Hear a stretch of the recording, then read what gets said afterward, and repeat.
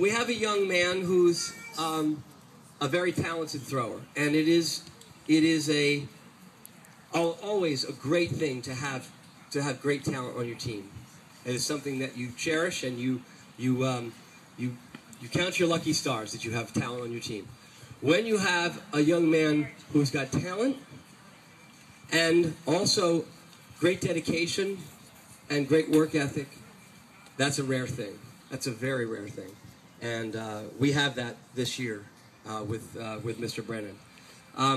But when you take a guy who has tremendous talent, tremendous work ethic, dedication, and you add to that the skills for team building, team leadership, team bonding, and really, I mean, in many cases,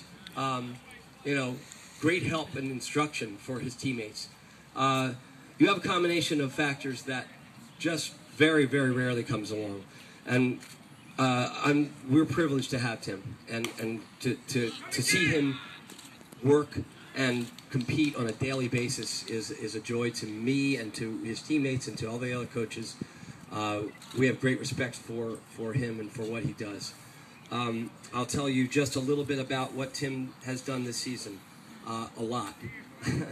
Besides scoring 172 points, which is the most I've ever had an athlete score.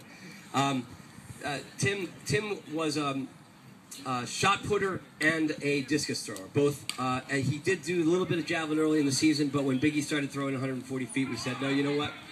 Don't worry about it. We'll let you concentrate on your main events.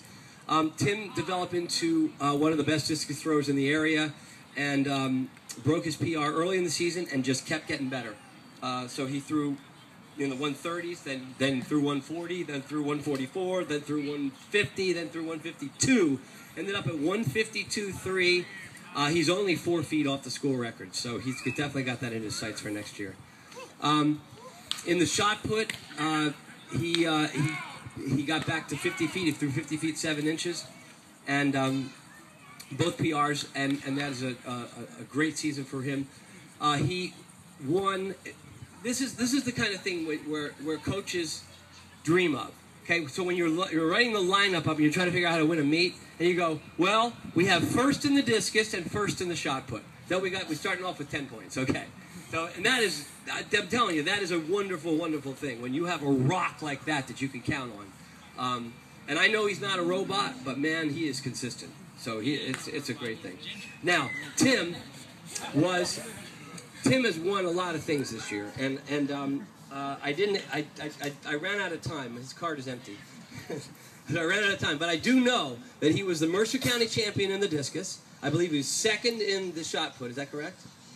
But he was a double champion in the sectional meet, winning both the discus and the shot put, scoring 20 points for his team in a big effort. And they went on to the state group meet and came through under pressure. He needed a big throw, and he threw 151 on his 5th throw, and he got through to the meet of champions, finishing 5th. He medaled in the group meet and finished 5th, and threw 151, and got a chance to compete in the meet of champions, which was a great thing. He also went down to the national track and field meet and competed in the discus, and in the hammer throw. Now, a lot of people don't know what the hammer throw is. The hammer throw is a thing. How much does the ball weigh? So it's a 12-pound ball, and then you have this wire, which is about, what, 4 feet long? 3 feet long, sorry. Okay, so you have a wire that's 3 feet long, and then it's got a handle on it. And you whirl it around, and you turn around and throw this thing, and Tim is amazing at it. And he threw 178 feet in the hammer throw at the national championships and finished in the championship division in 13th place in the nation. So that's a tremendous thing.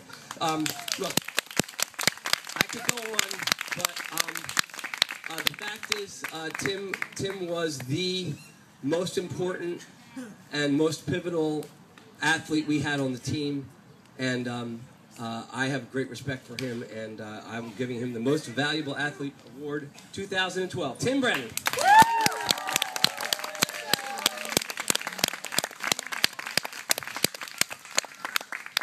Okay, that's it for me. Coach Smirk is up.